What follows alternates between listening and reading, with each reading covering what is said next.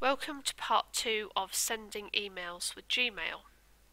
Where we left off is we had just forwarded a message and then saved into our drafts rather than sending it.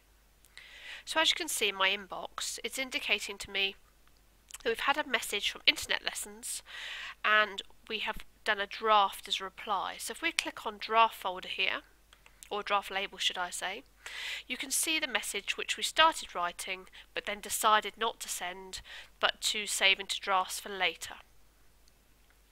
So what we can do now is we can continue editing it.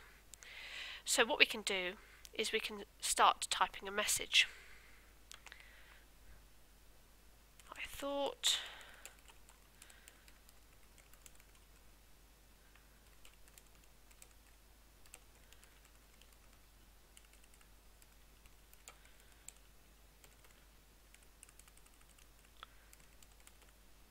okay, so I finished the message I want to send and now I will send it.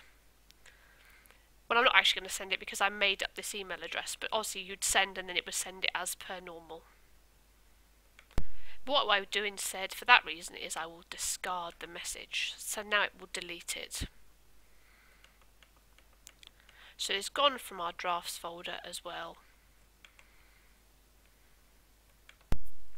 Another useful little thing you can do is if you have a very important message that you've had received from somebody and perhaps you've read it and thought, oh, I must come back to that and read that again, what you can do is you can actually star the message. So what I've done is I've just clicked on these faint star shapes down the side of the messages, and that will show you click on one of those and it will bring up a little star. So if you've got lots of messages but you want to indicate some that are more important than others, or you want to come back to them, you can indicate how important they are with a star. The other thing you might want to be able to do is to delete messages, and because I've got 3 standard messages from Gmail, I actually want to get rid of those. So what I would do is I would click in the square by the side of each of the messages, and then I would click delete. Now they're not completely gone, they are in my trash folder. As you can see, my trash isn't written in one of these lists here of folders, or labels as they're called in Gmail. But if I click on more here and scroll down a bit so you can see, you have trash. So if I click on there, there we go, they're all my deleted messages. I sort of treat this folder as a little bit like a trash bin or a waste bin basket in the corner of your room. It doesn't actually get emptied completely and you take it out to the binman, so it will remain there in case you realise there's something you want. But if you want to delete them forever, you can click on the empty trash now folder.